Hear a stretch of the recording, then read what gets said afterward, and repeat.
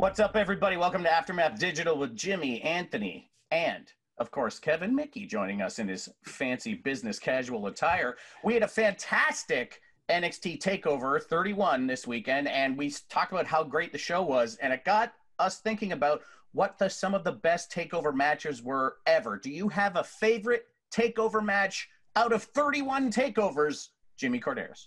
I think back, NXT brand, I think their style, I like it. This is in my wheelhouse, the kind of stuff I like to see. But I think back to NXT Takeover Dallas, right before WrestleMania in the Big D, and Shinsuke Nakamura versus Sami Zayn. And that match was not only, in my opinion, fantastic and one of the best NXT matches that I have witnessed.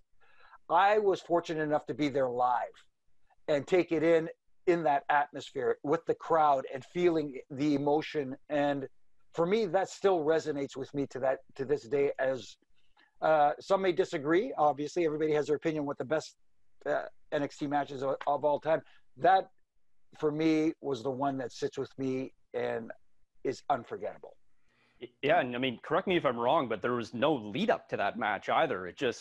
They said it's Shinsuke Nakamura's debut. It's going to be against Sami Zayn, and here we go. And then Sami was called up to the main roster really not long after that. And it just kind of proved that even in NXT, you don't necessarily need a whole lot of build to have a sweet match. And yeah, I think you're right. That Zayn Nakamura match was outstanding.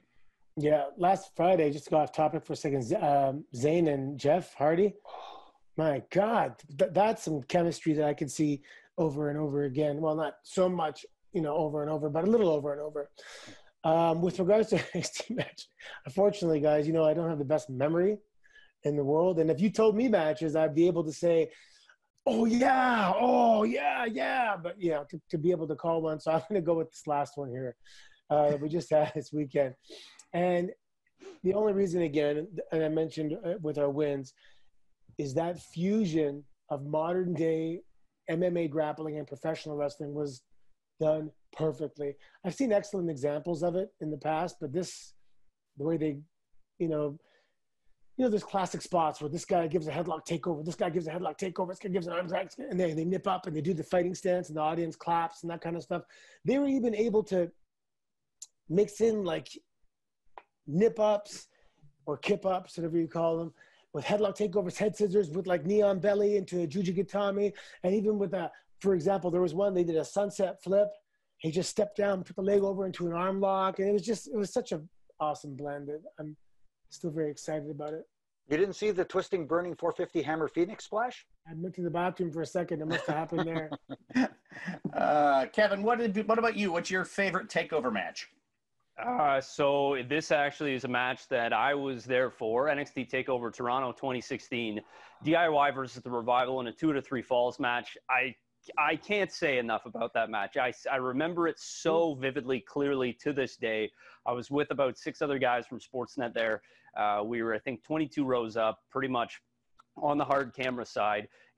The match was so good. I was invested from the ring bell all the way to the final 3 count. It was that good, that memorable, that emotionally investing. And that match was that good to me, and it was still kind of hard just to pick that one out of a number of other ones. I would even go Pete Dunne versus Tyler Bate at NXT Chicago 2017 for the UK title, a 6-way ladder match, NXT North American title at NXT New Orleans 2018. And then I think one of my favorite spots all time at TakeOver, Ricochet versus Adam Cole, baby, for the NXT North American title at NXT Chicago or NXT Brooklyn when Ricochet's doing the backflip off the middle rope and Adam Cole super kicks him in midair. Like that spot is ingrained in my mind. What a spot that was. So I think that is the most memorable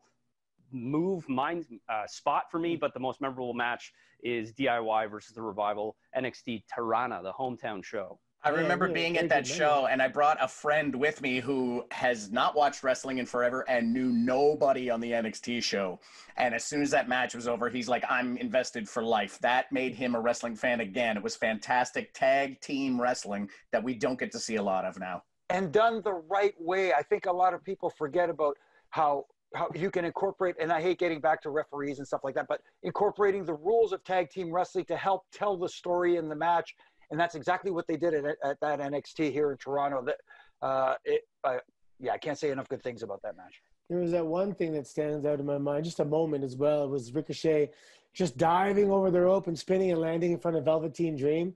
And his face was just like, what the hell? So, obviously, this weekend, Velveteen Dream versus Kushida.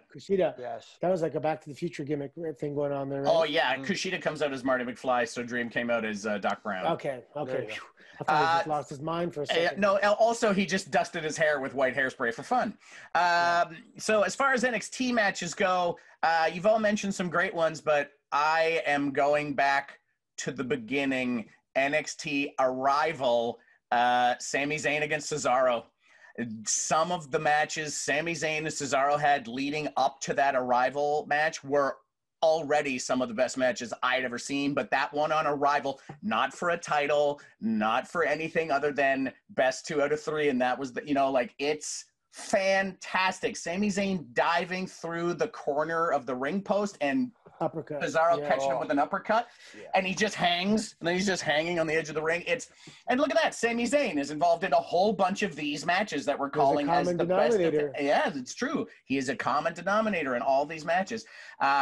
Cesaro was a secret badass the whole time. And those NXT matches where he sort of went back to NXT and had this rivalry with Zayn, brought him back up to the main roster, and he is, I think, still a secret. I think he could be a single star, but he keeps getting into these tag teams.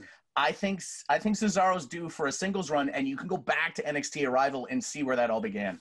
No, totally agree with that. And I want to give a special shout out too, also to Johnny Wrestling, or Johnny Takeover as he's known now, versus Tommaso Ciampa. That rivalry, best friends sometimes make even better rivals. So they had a wonderful, Yeah, well, Cesaro and Zayn, they were friends long before WWE, and I think that really kind of just having that history between them really helped elevate them and elevate each other.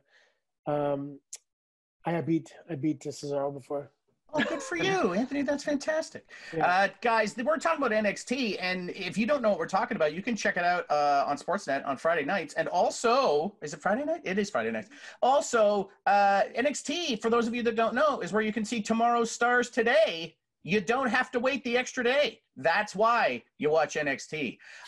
Stay tuned. We're going to talk all about Retribution in our next segment when we're back on Sportsnet Digital.